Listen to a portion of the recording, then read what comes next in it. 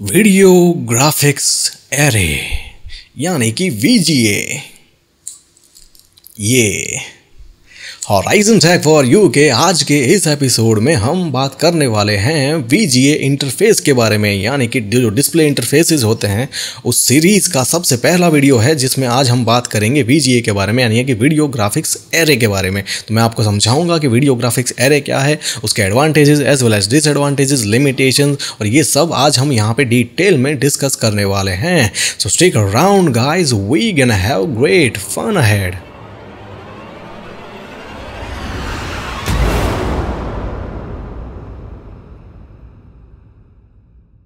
Hello YouTubers and tech lovers out there, Kshitij Kumar again here from Horizon Tech for You।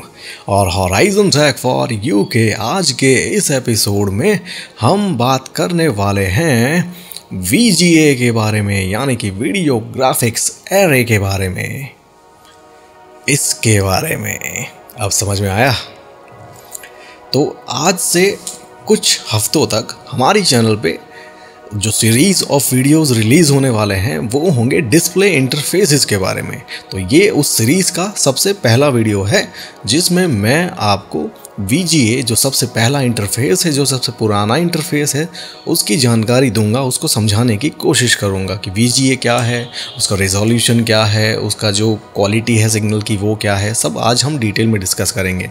और इसके बाद जो next video है या इवन उसके बाद भी जो वीडियो रिलीज़ होंगे, कुछ सीरीज़ हैं, मैं चाहता था कि ये जो सारे वीडियोज़ हैं, जो सारे जितने भी डिस्प्ले इंटरफेसेस हैं, उनको एक वीडियो में कलेक्ट करूँ, एक ही वीडियो में कवर करूँ, लेकिन वो मुझे प्रॉपर नहीं लगा और वीडियो भी बहुत इंसेनली जायंट हो जाता, बहुत लंबा हो जाता। और कोई ऐसा यूज़र है जिसे सिर्फ एक ही इंटरफेस के बारे में जानकारी चाहिए तो उसे भी वो पूरा वीडियो देखना पड़ेगा, वो मुझे प्रॉपर नहीं लगा। तो मैंने फिर ये जो सारे इंटरफेसेस हैं, बहुत सारे हैं, जैसे VGA, DVI, HDMI, display board, Thunderbolt, इन सबको इंडिविजुअल वीडियोज़ में डिवाइड किया और हर एक के ऊपर मैं एक वीडियो बनाऊँगा जिसमें मैं आपको उस इंटरफेस की जानकारी दूँगा, उसके advantages as well as disadvantages. तो ये इस सीरीज़ का सबसे पहला वीडियो है जिसमें हम बात करने वाले हैं VGA इंटरफेस के बारे में। कुछ लोग इसे D सब भी कहते हैं, और ये जो केबल है वो है VGA केबल। जैसे आप देख सकते हैं ब्लू कनेक्टर, आपने डेफिनेटली इसे देखा होगा। आज के जो हाई एंड से हाई एंड मॉनिटर भी आता है उस पर भी एटलीस्ट एक पोर्ट तो होता है जो ये होता है, यानी कि VGA पोर्ट। ये जो इंटरफेस है या ये जो केबल है, ये जो कनेक्टर है, वो एनालॉग सिग्नल ट्रांसफ़र करता है। यानी कि फ़र्स्ट ऑफ ऑल तो पहले आपको ये नहीं पता है कि एनालॉग और डिजिटल सिग्नल में क्या डिफरेंस है, क्या फ़र्क पड़ता है दोनों में। तो आपको ये वीडियो और इसके बाद भी जितने वीडियोस रिलीज़ होने वाले हैं वो कुछ भी नहीं समझ में आएंगे। तो मैं आपको रिक्वेस्ट करूंगा कि आप यहाँ पे क्लिक कीजिए और एनालॉग और डिजिटल सिग्नल में क्या फ़र्क पड़ता है वो समझ लीजिए। और इसीलिए मैंने वो वीडियो पहले बनाया था, ताकि ये जो सारे इंटरफेसेस में जब आपको समझाऊँ वहाँ पर एनालॉग और डिजिटल की बात होगी तो आपको कुछ भी समझ में नहीं आएगा और इसके एडवांटेजेस डिसएडवांटेजेस कुछ भी नहीं समझ में आएगा। तो इन सबको अगर सही से समझना है, ये जितने भी डिस्प्ले इंटरफेसेस हैं, आपको एनालॉग और डिजिटल सिग्नल के बारे में सब कुछ पता होना चाहिए, अच्छे से डिटेल में पता होना चाहिए। एनालॉग सिग्नल में क्या फ़र्क पड़ता है, डिजिटल सिग्नल में क्या फ़र्क पड़ता है। तो ये जो इंटरफेस है, ये जो कनेक्टर है, ये जो सिग्नल कैरी करता है वो होता है इटसेल्फ एनालॉग सिग्नल। और ये जिस मॉनिटर को या जिस डिस्प्ले को ध्यान में रख के ये इंटरफेस डिज़ाइन किया गया था, बहुत पुराना इंटरफेस है, 1987 में डिज़ाइन किया गया था, ऑलमोस्ट 30 साल हो चुके हैं। तो उस वक्त के जो मॉनिटर्स थे, यानी कि CRT मॉनिटर्स, जो कैथोड रे ट्यूब वाले जो मॉनिटर्स होते थे, जो बड़े से जायंट मॉनिटर्स, उनको ध्यान में रख के ही ये इंटरफेस डिज़ाइन किया गया था। तो वो जो मॉनिटर्स हैं, वो जो डिस्प्लेज़ हैं, वो एनालॉग डिस्प्लेज़ हैं, एनालॉग मॉनिटर है। तो उसको ध्यान में रख के ये जो इंटरफेस है वो भी एनालॉग इंटरफेस है, यानी कि जो सिग्नल कैरी होता है वो एनालॉग सिग्नल कैरी होता है।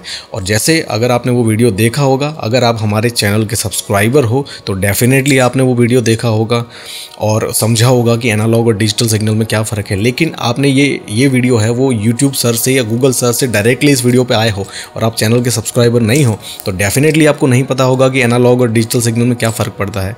तो इसीलिए मैंने रेकमेंड किया कि उस वीडियो को देखिए और आप समझने की कोशिश कीजिए। लेकिन फिर भी for the sake of this video मैं बता देता हूँ कि जो एनालॉग सिग्नल होता है वो with the cable length, cable की जो लेंथ होती है उसके साथ उसकी केबल की जो मटेरियल है, उस केबल को डिज़ाइन करने में, जो बनाने में, जो वायर बनाने में जो मटेरियल यूज़ हुआ है, जो मेटल यूज़ हुआ है वो, और केबल की फ़िज़िकल कंडीशन, उसका वायर एम्पलीफायर का जो गेज है वो उन सारे क्राइटेरिया से, सारे फैक्टर से इफ़ेक्ट होता है एनालॉग सिग्नल। यानी कि एनालॉग सिग्नल वन एंड से निकल के, यानी कि मदरबोर्ड से और ग्राफिक्स कार्ड से निकल के जो जैसा सिग्नल उन्होंने जनरेट किया होता है, यानी कि मदरबोर्ड ने या ग्राफिक्स कार्ड ने, आप जो भी पर्टिकुलर यूज़ कर रहे हो, अगर आप ऑनबोर्ड ग्राफिक्स यूज़ कर रहे हो तो मदरबोर्ड से, या डेडिकेटेड ग्राफिक्स कार्ड है तो उससे, लेकिन जैसा सिग्नल उसने भेजा होता है वैसा दूसरे एंड पे नहीं मिलता है। सिग्नल की क्वालिटी रिड्यूस हो जाती है, डिग्रेड हो जाती है, तो उस सिग्नल से जो इमेज क्वालिटी मिलेगी आपको वो भी इतनी अच्छी नहीं होगी।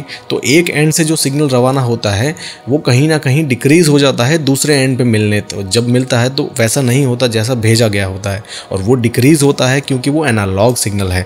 एनालॉग सिग्नल को ये जो सारे फैक्टर्स हैं जो मैंने बताया आपको, उसकी जो केबल की लेंथ है वो, फिर उसकी जो मटेरियल क्वालिटी वो उन सारे चीज़ों से वो इफ़ेक्ट होता है, यानी कि कम होता है, बढ़ता तो कभी नहीं है, कम ही होता है। और इसीलिए आपने देखा होगा रियल वर्ल्ड में भी जब एनालॉग ट्रांसफ़र करना होता है एनालॉग सिग्नल, तो वहाँ पे रिपीटर्स और एम्पलीफायर्स रखे जाते हैं। वो इसीलिए क्योंकि सिग्नल की जो क्वालिटी है वो कहीं ना कहीं कम हो जाती है विद द लेंथ। थोड़ा सा ट्रैवल करेगा सिग्नल तो वो डिक्रीज़ हो जाएगा और उसको फिर रिपीटर से या एम्पलीफायर से बढ़ाना पड़ेगा, बूस्ट करना पड़ेगा। लेकिन कंप्यूटर्स में ऐसा नहीं होता। ये इसमें कहाँ बीच में आप रिपीटर और एम्पलीफायर लगाओगे, तो जो मॉनिटर के दूसरे एंड पे जो मॉनिटर है उसको जो सिग्नल मिलेगा वो डिक्रीज़ हो जाएगा। तो जो फाइन क्वालिटी है, जो कंप्यूटर ने इमेज क्वालिटी जो जनरेट करके दी होती है इस इंटरफेस को, वैसी क्वालिटी नहीं मिलती है आपको डिस्प्ले पे। तो कहीं ना कहीं आपको वो जो इमेज क्वालिटी है उसमें भी कॉम्प्रोमाइज़ करना पड़ता है because of this analogue signal. तो ये इंटरफेस है वो उस वक्त के हिसाब से तो काफ़ी अच्छा था। इवन टिल टुडे बहुत सारे कंप्यूटर्स हैं, बहुत सारे मॉनिटर्स हैं, इसमें ये इंटरफेस अवेलेबल होता है। इवन हाई एंड से हाई एंड मॉनिटर होता है, उसमें भी एक इंटरफेस ऐसा दिया जाता है जो यूज़र है उसकी सहूलियत के लिए। अगर उसके पास जैसे मॉनिटर बहुत अच्छा ले लिया लेकिन ऐसा इंटरफेस ही अवेलेबल नहीं है कोई जो उस मॉनिटर पे होंगे जो सारे interface, digital interface, DVI, HDMI या डिस्प्ले पोर्ट, ऐसा नहीं भी है तो एटलीस्ट एक ऐसा पोर्ट दिया जाता है ताकि वो VGA तो डेफिनेटली होगा। किसी भी मदरबोर्ड में आप चले जाओ, किसी भी बिल्कुल पुराने से पुराना मदरबोर्ड होगा तो भी एक पोर्ट तो ये होगा ही होगा। तो इसीलिए वो दिया जाता है ताकि वो उसकी सहूलियत के लिए, उसके पास कोई भी इंटरफेस अवेलेबल नहीं है तो एटलीस्ट इससे कनेक्ट करके उसे वो कनेक्टिविटी मिल पाए और उस मॉनिटर को यूज़ कर पाए, वरना तो वो मॉनिटर यूजलेस हो जाएगा अगर उसमें कोई या तो फिर आपको वो एडाप्टर्स लगाने पड़ेंगे। ऐसे वो भी कई बार काम करते हैं, कई बार नहीं करते हैं, वो सब हम समझेंगे। लेकिन ये है वो बिल्कुल पुराना इंटरफेस है और इसका जो रिजोल्यूशन वो तो काफ़ी अच्छा है। इवन आज के हिसाब से भी इसमें जो मैक्सिमम रिजोल्यूशन और मैक्सिमम फ्रेम रेट मिलता है वो काफ़ी अच्छा है। इसमें जो मिलता है वो है 2048 इंटू 1536, यानी कि जो रिजोल्यूशन इसमें मिलता है वो होता है 2048 इंटू 1536, यानी कि हॉरिजॉन्टल पिक्सल काउंट और वर्टिकल पिक्सल काउंट में बता रहा हूँ।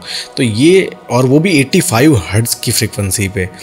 तो आज के हिसाब से भी अगर हम देखें तो आज जो फुल HD रिजोल्यूशन है उसकी हम बात करें, फर्स्ट ऑफ ऑल तो ये आपको समझ में नहीं आएगा अगर आपको रिजोल्यूशन क्या है वो पता नहीं है, पिक्सल्स क्या होते हैं, रिजोल्यूशन, आस्पेक्ट रेशियो क्या होता है वो नहीं समझ में आएगा, ये कुछ भी समझ में नहीं आएगा। तो मैं रिक्वेस्ट करूँगा यहाँ पे क्लिक कीजिए और इन सब को समझ लीजिए, उसके बाद ही ये जो सारी बातें होने वाली डिस्प्ले से रिलेटेड है, डिस्प्ले इंटरफेस से रिलेटेड है, वहाँ पर कहीं ना कहीं रिजोल्यूशन की, आस्पेक्ट रेशियो की, फ्रेम रेट्स की बात होगी, पिक्सल्स की बात होगी, तो आप समझ लीजिए। तो ये जो इंटरफेस है वो जो रिजोल्यूशन, मैक्सिमम रिजोल्यूशन और फ्रेम रेट प्रोवाइड करता है वो तो आज के हिसाब से भी काफ़ी अच्छा है। यानी कि अगर हम फुल HD रिजोल्यूशन की बात करें, आज का जो स्टैंडर्ड रिजोल्यूशन है वाइडली अवेलेबल है, मेजॉरिटी मॉनिटर्स उस रिजोल्यूशन में आते हैं, वो है 1920 इंटू 1080, 16:9 के एस्पेक्ट रेशियो में। लेकिन ये जो इंटरफेस है जो मैक्सिमम रिजोल्यूशन प्रोवाइड करता है जिस फ्रेम रेट पे, वो है 2048 इंटू 1536 एट 85 हर्ट्ज़, और ये जो रिजोल्यूशन है वो 4:3 के एस्पेक्ट रेशियो में है। क्योंकि जैसे मैंने कहा उस वक्त के जो मॉनिटर्स थे, एनालॉग मॉनिटर, CRT मॉनिटर्स, वो होते थे 4:3 के एस्पेक्ट रेशियो में। अगर आपने देखे होंगे और आपके पास भी अगर कोई होगा पास्ट में तो आपको पता होगा कि उसका जो पिक्सल काउंट है वो 4:3 के एस्पेक्ट रेशियो में होता था, यानी कि इटसेल्फ वो 4:3 एस्पेक्ट रेशियो का मॉनिटर है। तो उसको ध्यान में रख के ही इसका जो मैक्सिमम रिजोल्यूशन सपोर्टेड है वो है 2048 इंटू 1536। तो आप अगर कैलकुलेट करोगे तो आपको पता चल जाएगा कि 4:3 के एस्पेक्ट रेशियो में है। तो डेफिनेटली आप इससे अभी के जो मॉनिटर्स हैं उसको भी कनेक्ट कर सकते हो और उसमें भी काफ़ी अच्छा रिजोल्यूशन मिलेगा, वो भी 85 हर्ट्ज़ तक। अगर आप गेमर हैं तो आपको मोर देन 85 हर्ट्ज़ की ज़रूरत पड़ सकती है, यानी कि फ्रेम रेट है 85 हर्ट्ज़ मीन्स एक सेकंड में 85 फ्रेम्स डिस्प्ले कर सकता है ये इंटरफेस, ये केबल, ये कनेक्टर। तो अगर आपको उससे ज़्यादा की ज़रूरत है तो शायद आपके लिए ये एडवांटेजेस नहीं है। और जैसे मैंने कहा दूसरा उसका ड्रॉबैक है वो है एनालॉग सिग्नल। तो अगर आप हाई एंड से हाई एंड मॉनिटर पे भी इससे कनेक्ट करोगे, इससे कनेक्टिविटी है अगर उसको इस इंटरफेस से, इस केबल से कनेक्ट कर रखा है, चाहे कितना भी अच्छा मॉनिटर हो, कितनी भी अच्छा उसका रिजोल्यूशन हो या बिट डेप्थ प्रोवाइड करता हो, लेकिन कोई मीनिंगलेस है। क्योंकि एनालॉग सिग्नल जैसे मैंने बताया with the length of the wire वो डिग्रेड हो जाता है, सिग्नल वन एंड से जैसा भेजा जाता है वैसा दूसरे एंड पे नहीं मिलता। और इसीलिए कहीं ना कहीं हमें एनालॉग को छोड़कर डिजिटल सिग्नल की तरफ ट्रांसफ़र होना पड़ा, ट्रांसफॉर्मेशन हुआ, क्योंकि डिजिटल सिग्नल में ऐसा नहीं होता। तो आगे के जो सारे कनेक्टर्स हैं जो मैं समझाने वाला हूँ, DVI, इवन DVI का भी एक एनालॉग वर्जन है, वो सब क्या है वो मैं फ्यूचर में समझाने वाला हूँ। लेकिन जितने भी कनेक्टर्स हैं फ्यूचर के वो सारे डिजिटल है। और इसको छोड़ के, ये 30 साल पुराने कनेक्टर को या इंटरफेस को छोड़ के हमें डिजिटल में क्यों जाना पड़ा, वो शायद उस वीडियो को देखने के बाद, उन सारे वीडियोस को देखने के बाद आपको ज़्यादा समझ में आएगा। और जैसे मैंने कहा ऑलरेडी, अगर आपने वो वीडियो देख रखा है एनालॉग वर्सेस डिजिटल सिग्नल, तो आपको समझ में आ ही गया होगा कि एनालॉग सिग्नल क्यों इतना एफिशिएंट नहीं है। और एनालॉग सिग्नल से जो इमेज क्वालिटी मिलेगी, जैसे मैंने कहा, एक एंड से आप जितना अच्छा सिग्नल, कंप्यूटर की मॉनिटर है, जो मदरबोर्ड है या ग्राफिक्स कार्ड है, उसका ग्राफिक्स डिपार्टमेंट कितना भी अच्छा है, उसने कितनी भी अच्छी फाइन क्वालिटी वाला एनालॉग सिग्नल जनरेट किया है, लेकिन वो वायर्स के साथ जैसे आगे बढ़ेगा दूसरे एंड पे वैसा सिग्नल नहीं मिलेगा। तो वो सिग्नल डिग्रेड हो गया है इटसेल्फ। वहाँ यहाँ से जो वोल्टेजेस और करंट फ्लो होते हैं वन एंड से, जितने रवाना किए जाते हैं दूसरे एंड पे नहीं मिलते। तो उस सिग्नल से, उस इलेक्ट्रिकल सिग्नल से जो इमेज क्वालिटी जनरेट होगी आपके मॉनिटर पे, वो इतनी एक्यूरेट नहीं होगी जैसी आप चाहते थे, या इवन जितना अच्छा आपने ग्राफिक्स कार्ड लगा रखा है। तो इस इंटरफेस को, ये मेरा फाइनल वर्डिक्ट है, इस इंटरफेस को आपको तभी यूज़ करना चाहिए जब आपके पास कोई भी ऑप्शन अवेलेबल ना हो। यानी कि आपके पास ऐसा कोई मॉनिटर है, यानी कि CRT मॉनिटर है, CRT मॉनिटर पे सिर्फ ये एक ही इंटरफेस अवेलेबल होता था, वहाँ पे कोई और दूसरा DVI या HDMI नहीं होगा डेफिनेटली, ठीक है। तो आपके पास ऐसा कोई मॉनिटर है ओल्ड स्कूल, तभी आपको इसे यूज़ करना चाहिए। या इवन आपके ग्राफिक्स कार्ड पे तो नहीं, लेकिन मदरबोर्ड पे एक ही इंटरफेस यही सिर्फ अवेलेबल है, तभी आपको इसे यूज़ करना चाहिए। इसके अलावा कोई भी इससे ऊपर के जितने भी स्टैंडर्ड्स हैं, जितने भी इंटरफेसेज हैं, वो भी अवेलेबल है। इवन DVI भी अवेलेबल है। HDMI और डिस्प्ले पोर्ट को तो चलो छोड़ दो, चेन में से निकाल देते हैं, लेकिन सिर्फ DVI भी है, तो डेफिनेटली आपको DVI यूज़ करना चाहिए, क्योंकि DVI है वो डिजिटल इंटरफेस है। वो नेक्स्ट वीडियो में मैं पूरा डिटेल में समझाऊंगा, तब आपको समझ में आएगा कि क्यों DVI हमें, वो इटसेल्फ, अब देखिए इतना तो आपको समझ में आ ही गया होगा कि वो जो नया स्टैंडर्ड है वो इन्वेंट हुआ है, तो डेफिनेटली इसमें कुछ कमियां होंगी, उसको ध्यान में रख के ही वो नया स्टैंडर्ड डिज़ाइन किया गया है, नया इंटरफेस डिज़ाइन किया गया है। तो वो इंटरफेस अगर आपके पास अवेलेबल है, ये सबसे पुराना, सबसे ओल्ड स्कूल है, ये लास्ट ऑप्शन होना चाहिए आपके पास। इससे बेटर कोई भी इंटरफेस है तो डेफिनेटली आपको उसी को यूज़ करना चाहिए। आपको फाइनेस्ट क्वालिटी मिलेगी, जैसा मदरबोर्ड और जैसा ग्राफिक्स कार्ड जो डिज़ाइन करेगा, जिस क्वालिटी में उस इमेज को डिज़ाइन करेगा, वैसे ही क्वालिटी मिलेगी। सिग्नल होगा, अगर वो डिजिटल सिग्नल है तो वो ऐसा डिग्रेड नहीं होगा, वैसे ही क्वालिटी मिलेगी जैसी आप चाहते थे। तो ये एनालॉग सिग्नल है। फर्स्ट ऑफ ऑल तो इसको समझना बहुत ज़रूरी है। इंटरफेस एनालॉग है, एनालॉग मॉनिटर्स के साथ ही डिज़ाइन किया गया था, तो इसीलिए एनालॉग है। 30 साल पुराना स्टैंडर्ड है, बहुत सारे लोग इसे आज भी यूज़ कर रहे हैं। तो उन लोगों के लिए मैंने स्पेशली ये वीडियो बनाया ताकि उनको समझ में आए। बहुत पुरानी चीज़ है, आप इसे अवॉइड कीजिए, इग्नोर कीजिए। अगर आपके पास कोई ऑप्शन ही अवेलेबल नहीं है तभी आपको इसे यूज़ करना चाहिए, वरना जो दूसरे इंटरफेसेस हैं बहुत बेटर है आज के मुकाबले। ये जब डिज़ाइन हुआ तब ये भी काफ़ी अच्छा था, लेकिन जैसे हम आगे बढ़ते हैं फ्यूचर में नई नई टेक्नोलॉजीज आती जाती हैं, वैसे पुरानी टेक्नोलॉजीज हमें थोड़ी सी अच्छी नहीं लगती है। इसीलिए कह रहा हूँ कि ये जो इसमें से जो सिग्नल मिलेगा वो आपको एक्यूरेट नहीं मिलेगा। अभी देखिए ये जो वायर है अभी तो बिल्कुल ब्रांड न्यू है, ये अभी जो रिसेंटली मैंने मॉनिटर परचेज़ किया था उसके साथ मुझे फ्री में मिला था, और वो इसीलिए दिए जाते हैं, जैसे मैंने कहा, उसकी सहूलियत के लिए। अगर उस यूज़र के पास ऐसा कोई ग्राफिक्स कार्ड अवेलेबल नहीं है जिस पे ऐसा कोई पोर्ट भी नहीं है, नए पोर्ट्स जो हैं दूसरे जो उस मॉनिटर में होंगे ऐसा नहीं है, तो एटलीस्ट इसका यूज़ करके वो कनेक्टिविटी मिल पाए। लेकिन इसकी क्वालिटी अभी तो बहुत फाइन है, लेकिन जैसे जैसे ये पुराना होगा वायर, तो इसकी जिसको फिजिकल कंडीशन है वो भी धीरे धीरे कम होती जाएगी, तो जो उसकी क्वालिटी है वो धीरे धीरे रिड्यूस होती जाती है। और with the length of the wire, ये सिर्फ 1 मीटर का वायर है, ठीक है, ये केबल है वो सिर्फ 1 मीटर का है, लेकिन जैसे 2 मीटर का केबल है या 5 मीटर का या 10 मीटर का भी केबल्स इसमें आते हैं, बहुत सारे लोग परचेस करते हैं, लेकिन नहीं करना चाहिए। अगर आपके पास कोई ऑप्शन ही अवेलेबल नहीं है, आपके पास ऐसा कोई प्रोजेक्टर है जिसमें सिर्फ यही इंटरफेस अवेलेबल है, तो ही आपको उसे परचेस करना चाहिए और उसमें इन्वेस्ट करना चाहिए। ये जो स्पेशली केबल्स होते हैं इसमें फ़र्क पड़ता है इसकी केबल की क्वालिटी से, और उसमें डिजिटल में ऐसा कुछ नहीं होता, और इसीलिए कहीं ना कहीं डिजिटल बेटर है। इस केबल को अगर परचेस करना है तो आपको बहुत सारी चीज़ें ध्यान में रखनी पड़ेगी, कौन से मटेरियल से डिज़ाइन किया गया है, इसकी लेंथ क्या है, इसकी फिजिकल कंडीशन क्या है, गेज है, जो वायर का गेज स्टैंडर्ड है वो कौन सा है, कौन से गेज का वायर यूज़ किया गया है, ये सारी चीज़ें मैटर करती हैं क्योंकि ये एनालॉग सिग्नल है। लेकिन अगर डिजिटल सिग्नल आप डिजिटल में ट्रांसफॉर्म करते हो, यानी कि DVI, HDMI या डिस्प्ले पोर्ट कुछ भी यूज़ करते हो, तो आपको ये सब कुछ भी देखने की ज़रूरत नहीं है। और वो डिस्प्ले पोर्ट है, डिजिटल पोर्ट्स हैं जो सारे के सारे, DVI भी इवन मोर देन इनफ है, इससे तो ज़्यादा ही अच्छे हैं। ठीक है, तो मैं आपको रेकमेंड करूंगा कि इसको आप तभी यूज़ कीजिए जब आपके पास कोई भी ऑप्शन अवेलेबल ना हो, क्योंकि बहुत ही पुराना है और एनालॉग सिग्नल है फर्स्ट ऑफ ऑल। तो इसका जो सबसे बड़ा डिसएडवांटेज है, और इसीलिए इसको छोड़ के हमें नए इंटरफेसेस डिज़ाइन करने पड़े, इसका जो मेन रीज़न है वो यही है कि एनालॉग सिग्नल है। तो ऐसी क्वालिटी नहीं मिलेगी जो आप चाहते हो, क्वालिटी डिक्रीज़ हो जाती है। तो आपके पास कोई भी ऑप्शन अवेलेबल ना हो तभी इसे यूज़ कीजिए, वरना बिल्कुल मत यूज़ कीजिए। ये मेरा फाइनल वर्डिक्ट है। सो आई होप कि इस वीडियो में मैंने आपको जो भी समझाया आपको सब कुछ सही से समझ में आ गया होगा। इसके बारे में इसको समझ लिया होगा आपने, D सब, VGA, 15 pin connector, blue connector. लेकिन फिर भी कुछ भी कन्फ्यूज़न है, क्वेरी है, कुछ भी समझ में नहीं आया है, इस वीडियो का जो कमेंट सेक्शन है ही आपके पास, कमेंट कीजिए, मुझे पूछिए, मैं आपको उसका सेटिस्फाइंगली आंसर करने की पूरी कोशिश करूँगा। और एक महत्वपूर्ण सूचना, डू सब्सक्राइब। अगर आपको ये वीडियो पसंद आया है, आपको समझ में आया है और ऐसे ही दूसरे इंटरफेसेस आप जानना चाहते हो, फ्यूचर में बहुत सारे वीडियोज़ हैं, सीरीज़ है पूरी, जैसे मैंने कहा। इसके बाद जो वीडियो रिलीज़ होने वाला है, उसके बाद भी जो वीडियो रिलीज़ होने वाला है, सारे के सारे डिस्प्ले इंटरफेसेस के बारे में है। मदरबोर्ड पे, ग्राफिक्स कार्ड पे जितने भी डिस्प्ले इंटरफेसेस होते हैं उन सबको मैं डिटेल में अच्छे से समझाने वाला हूँ। उन सब के डिफरेंट वर्जन्स, ये तो सिर्फ एक ही था, ये VGA है, इसमें कोई वर्जन अवेलेबल नहीं थे। लेकिन जो नेक्स्ट वीडियोज़ हैं जिनमें मैं जो इंटरफेसेस समझाने वाला हूँ, यानी कि DVI, HDMI, डिस्प्ले पोर्ट, इन सब के डिफरेंट वर्जन्स हैं, उन सब में क्या कमियाँ थी, सबके लिमिटेशन, एडवांटेजेस, डिसएडवांटेजेस, सब कुछ डिटेल में आने वाला है।